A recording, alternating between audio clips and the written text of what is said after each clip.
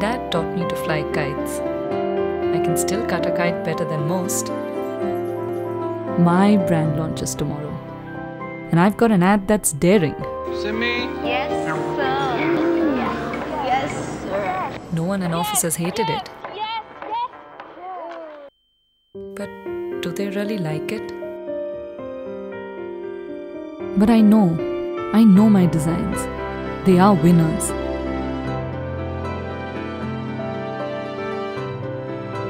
But research said, go back to the drawing board. I must be the greatest! I told the world! I shook up the world!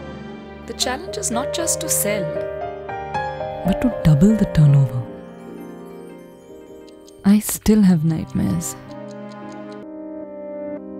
You want to use sex in our ads? Are you sure of what you're doing?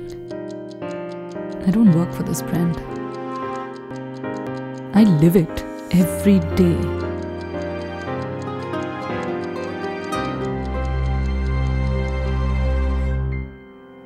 I'm from a typical South Indian family, brought up on curd rice, numbers and logic.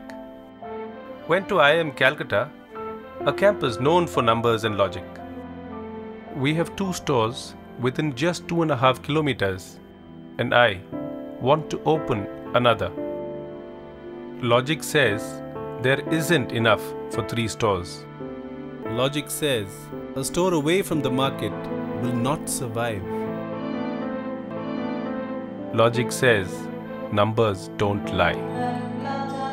But I really feel the pulse of this place, and I just know I have to do it. But you know what makes it worse?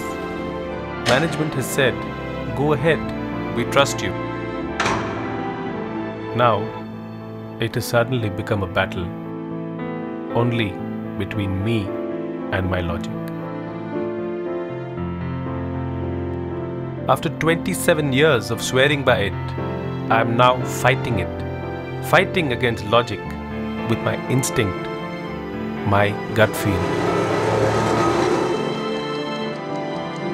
The next morning, the ad did go on air. 6 weeks later, it had to be taken off.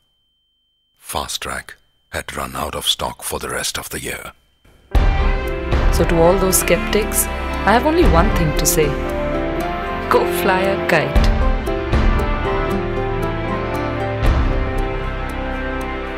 The store opened. Sham Bazaar had a first-year target of 40 lakhs. It did 1.6 crores. Titan is not a company of employees.